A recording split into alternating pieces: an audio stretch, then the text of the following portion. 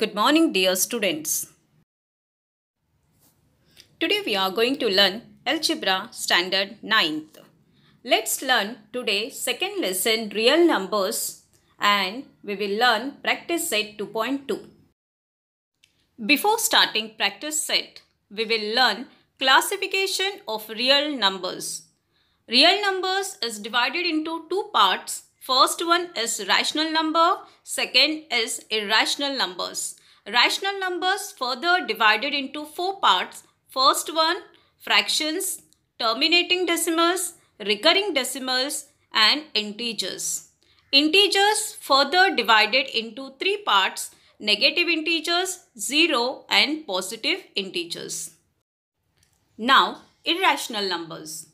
Non-terminating and non-recurring decimals and cannot be written in the form p upon q where p and q are integers and q not equal to 0. Second condition, the square roots that are not perfect squares are irrational numbers. For example, pi value 3.14159. It's a non-terminating and non-recurring decimals. Square root of 2. It's a not perfect square. And square root of 17. It's also not perfect square. So these example comes under irrational numbers. By seeing this picture, we can understand in a better way what's a rational number and irrational numbers. Dear students, I know so many students are confused about terminating decimals and non-terminating decimals. Let's learn first what is a terminating decimal. When a fraction is divided, its division completes and we get remainder 0, it means it is a terminating. Now, non-terminating. Non-terminating is divided into two groups. First one is non-terminating repeating. Second one is non-terminating not repeating. Repeating is also known as recurring. Now first one, non-terminating and repeating. Means when we divide any fraction, its division not completes. Means you will not get remainder 0. But after the decimal, a particular number or group of numbers will repeat. So, it's known as non-terminating and repeating. Now, second one, non-terminating, non-repeating. It means division not completes and after the decimal, a particular number or group of numbers will not repeat. It's known as irrational numbers.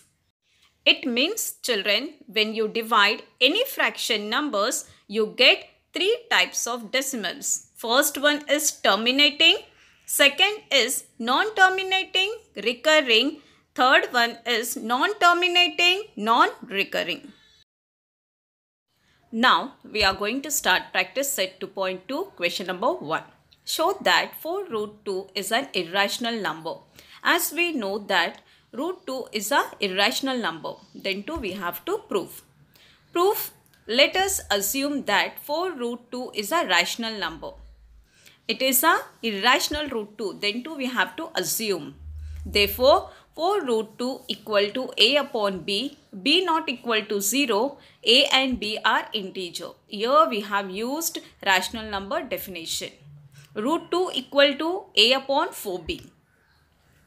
Therefore, root 2 is an irrational number. But a upon 4b is a rational number because integers are rational numbers.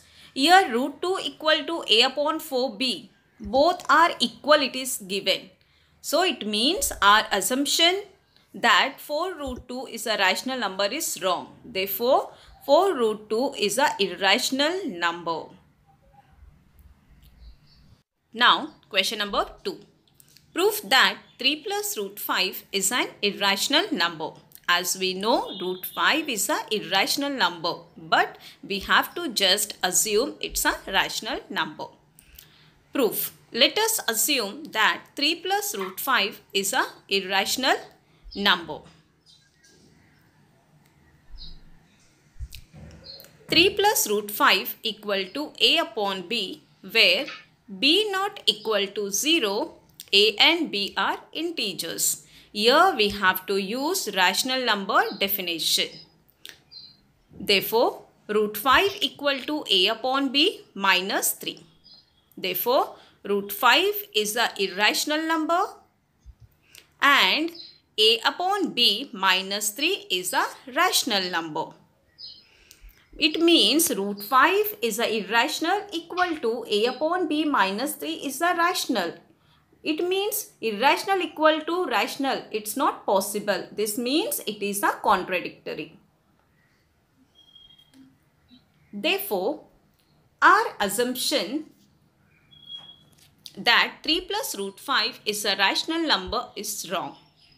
3 plus root 5 is an irrational number. Now, question number 4. Write any three rational numbers between the two numbers given below. We have to write any three rational numbers between the given numbers. Question number 1. 0.3 and minus 0.5. Between these two numbers, we have to write any three rational numbers. So here we get three rational number between these two. 0.2, 0.1 and minus 0.1, or you can take minus 0.2, minus 0.3 or minus 0.4. Solution. 0.3 and minus 0.5. There are the three rational numbers between 0.3 and minus 0.5 are 0.2, 0.1, minus 0.1. You can write any three rational numbers between 0.3 and minus 0.5. Now, question number 2. Minus 2.3 and minus 2.33. Here we have to write any three rational numbers between these two numbers. So after the decimal 3 is there and here after the decimal 3 is there. So we take 20 after the 3. Therefore minus 2.3 equal to minus 2.300 and minus 2.33 equal to minus 2.330. Here 10 we have taken and in the first one we have taken 20 because after the decimal we have to keep same digits, equal digits. Therefore, the three rational numbers between minus 2.3 and minus 2.33 are minus 2.301, minus 2.302 and minus 2.303. Now, question number 3. 5.2 and 5.3. Between these two, we have to write the rational numbers. Solution. 5.2 and 5.3. Between these two, no rational numbers. So, after the decimal, we take 10. 5.2 equal to 5.20 and 5.3 equal to 5.30. 20 and between 30, we get 9 rational numbers. Among that, you can write any 3 rational numbers. Therefore, the three rational numbers between 5.2 and 5.3 are 5.21, 5.22 and 5.23. Now, question number 4. Minus 4.5 and minus 4.6. Solution. Minus 4.5 and minus 4.6. Between these two, we have to write three rational numbers. So, after the decimal, we take 0. Therefore, minus 4.5 equal to minus 4.50 and minus 4.6 equal to minus 4.60. Between 60 and 50, we get the 9 rational number. Among that, you can write any 3. Here, we have taken minus 4.51, minus 4.52 and minus 4.53. Number 3. Represent the numbers root 5 and root 10 on a number line. These are the irrational number we can't represent on the numbered line. Only rational numbers we can represent on a numbered line. For irrational numbers we have to construct. So take the O, that is your origin, and 0.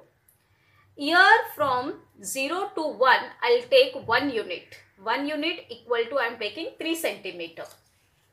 1 unit equal to, I am taking 3 centimeter. So this is your 1 unit at the 3 centimeter. At the 6, 2 centimeter and 3 centimeter. I have taken 3 units.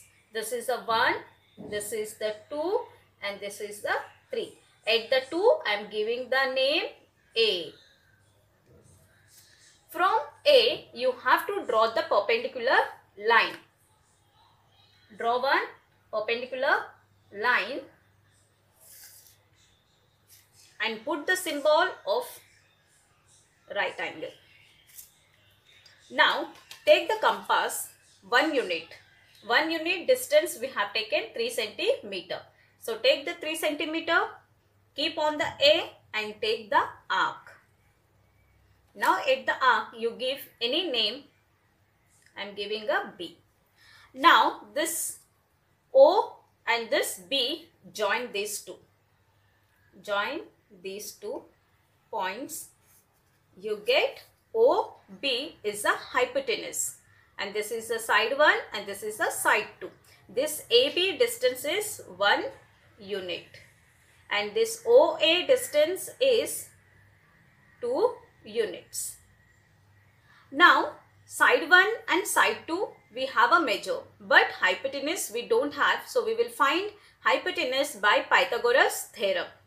So, Pythagoras theorem, hypo square equal to side 1 square plus side 2 square. So, OB square length, OB square equal to length OA square plus length AB square. Now, OA is 2, AB is 1 unit. So, 2 square is 4 and 1 square is 1 equal to 5. Therefore, OB equal to square root 5. So, this root 5 is your hypotenuse. Now, take again your compass, keep on the O and this pencil on the B and draw the arc. Cut this number line. Draw the arc. This arc is your root 5 and give the name S.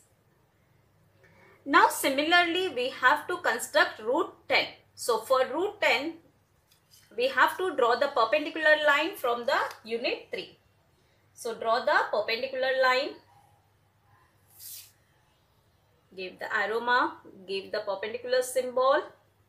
Now with the compass same. What AB unit you have taken the measurement 3 centimeter.